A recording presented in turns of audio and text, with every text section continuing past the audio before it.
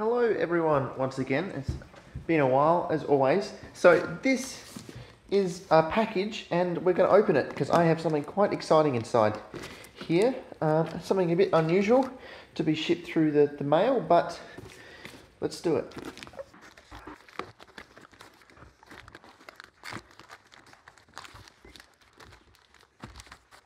Alright, it's plants. I'll give a bit of publicity to these people.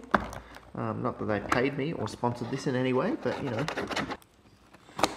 It's very tempting to go all how to basic on this and just like start stabbing the box or something, but...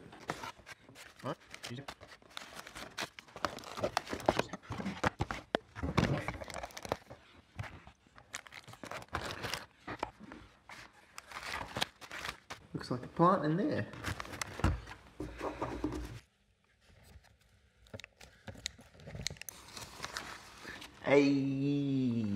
For 3 days in the mail, I think that's pretty healthy. I'm quite impressed. Well, like, I had 2 overnight stays in the mail. So, like 2.5 days. But still, I think they look pretty healthy. A lot healthier than I thought they were going to look.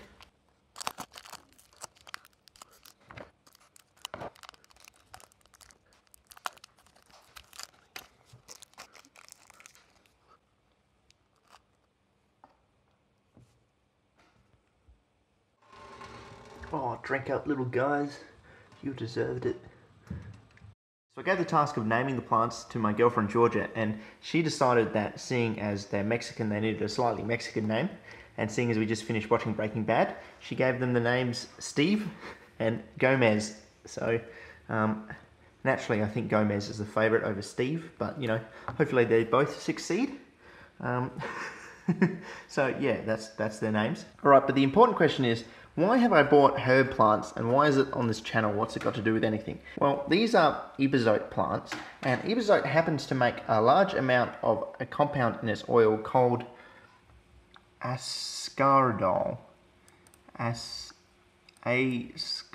No. Oh, we'll go with ascaridol. And ascaridol happens to be, if we look at the structure, an organic peroxide. So this plant, just for some freak of nature basically, there's probably some reason this plant makes this compound, but no one really knows why. It's probably biological defense or something like that. But this plant makes an organic peroxide. And of course, as we know, organic peroxides are explosive.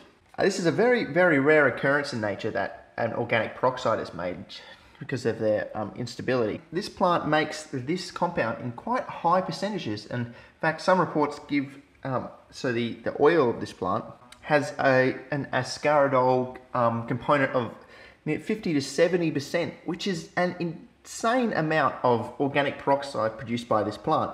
The plan is to grow these plants up big and strong. They're only an annual plant, so they're probably going to die at some point. Close to the end of their lifetime, they'll start producing some seeds, and that is apparently the time at which the ascaridol is most prevalent in the leaves. So we're going to do an extraction of that, and then we're going to try and blow some up. The other day I actually came across a Gumtree ad which was for an antique store, and they said, we've got a whole lot of chemistry glassware in, and you can come buy it. And they didn't really know what any of it was. They were just selling it because it looked fancy, which is, you know, what antique stores do. But I happened to stop by and they had a whole lot of stuff. This isn't all of it, but it's all genuine Pyrex quick fit glassware. So it looks pretty old, but it's actually the genuine sort of stuff made in Quick Fit England. So I got, not this piece, but these two. I got my huge desiccator, which has appeared in a video or two so far, I think. A couple of gas wash bottles and like gas adapters and a 1,000 ml flask. That's all genuine Pyrex stuff. And importantly, the bit I was trying to track down, they had a oxalic extractor in there. So these are really nice fancy bits of glassware for extractions. And I've never had one before, and I never really wanted to buy one online because they sort of used that sort of drug material and they're sort of pretty targeted by the police. But of course, buying it at a local store is really fine. One thing that's very interesting is actually all of these say made in Quick Fit England, and that's where the sort of genuine Pyrex thing comes from, England.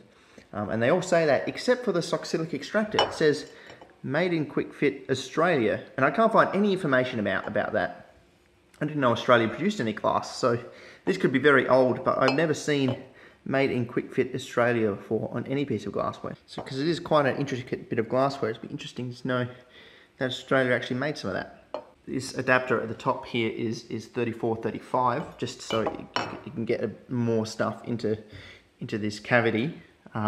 So I had to buy an adapter. In a proper Soxylic extractor sort of kit has this, but then another like a short condenser that is just the 3435 up to 2429.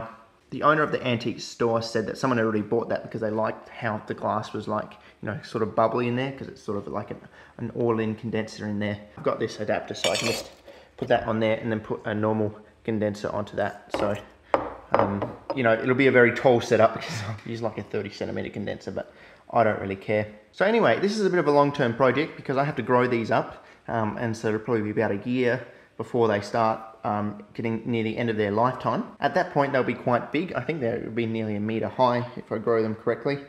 So there won't be any shortage of leaves. But the question is, what's the best way to extract the ascaridole from the leaves? I can do possibly steam distillation, or I have the Soxylic extractor.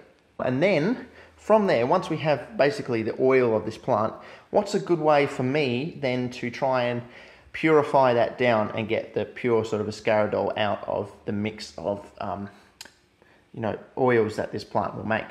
In a lab, obviously the way of doing it is that you just do chromatography, column chromatography, and you just run it through some silica, different solvents, NMR, all the different, you know, fractions, and then you get your ascaridole out. I don't obviously have like an NMR stuff, but I can't run a column here, so and I don't have TLC, so I can't like monitor the columns. Even if I had the silica, it would have to be basically like a blind column, and I have to just take all the fractions out and maybe just NMR all of them regardless. It would be a bit of a hassle.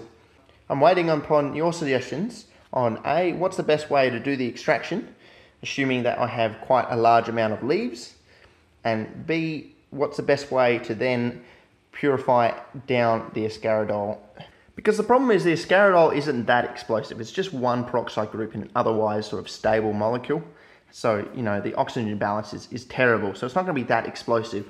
So if it's diluted in a whole other mix of stuff like limonene or other sort of just terpenes, that essential oil isn't going to be that explosive. So I have a feeling we need to sort of purify the ascaridole out in order to see any sort of explosive effects. Other than that, I just guess I have to learn how to grow some plants. I was meant to get some potting soil and plant these already, but haven't got around to it. But they're looking healthy enough for the moment. And hopefully we can devise some good methods of extraction and purification. And maybe use a Soxylic extractor. I really just want to use it because it's nice and new and fancy, but if we don't use it for this project, I will try and think of something else something legal to do with it. Thanks very much, and I'm looking forward to talking with you guys in the comments about what we should do about this project. All right, thank you.